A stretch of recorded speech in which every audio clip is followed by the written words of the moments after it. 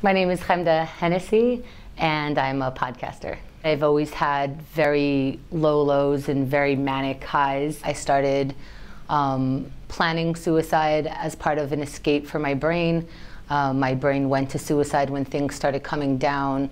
I had a way out, and I considered it a way out. I didn't have very good experience with therapy. Therapy is like finding a boyfriend, I think. You know, you have to sort of go through an interview process, go on a couple dates.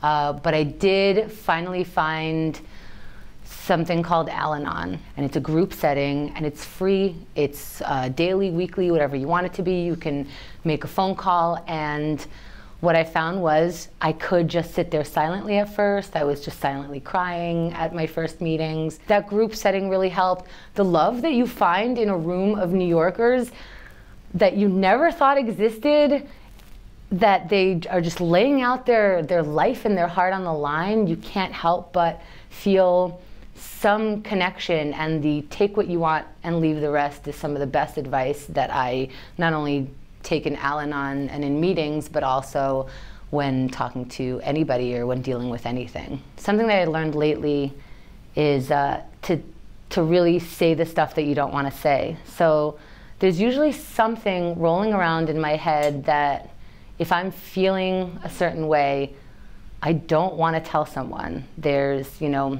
a fight that I had with my husband, there is financial difficulty, there's a sadness, thoughts of suicide, things that I'm afraid not only that people will judge me, because I don't think my friends will, but that this will be my identity now. I am the person who is going to kill themselves. I am the person who is fighting with their husband, and you know, now they're going to look at us differently. The thing that I'm not saying is the thing that I need to find someone to share that with. Even though I don't want to, even though I'm very, very nervous about it, that is the thing that I have to find a way to say.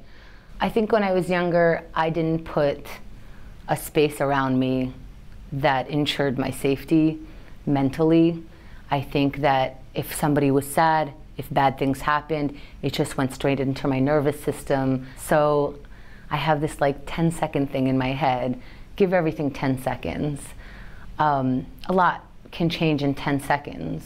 When things get bad, do anything. So go outside, call a friend, do absolutely anything. Anything but travel down the dark place, which is so hard to do because in that dark place it starts feeling comfortable because it's something that you know. So maybe 10 seconds can change my entire life. 10 seconds can change my view. So to give myself just 10 seconds of breathing, of closing my eyes, of nobody's here. I don't have to make this decision right now. I don't have to move on anything right now. And if I need longer than that, then it's 10 seconds longer than that. If I need longer than that, I have to say, I need longer than that. I need more time. I can't do it. Feelings have a lot of power, so they feel, of course, like they can take over everything that's going on. As much as so much stuff could be happening in your head, you can still be okay. You can actually feel bad and feel negative and still be okay. You can have really sad moments and still be okay. One moment in your day does not determine how your life is going to work out. 1 minute or 1 hour, one embarrassing thing is not going to define you because you are okay.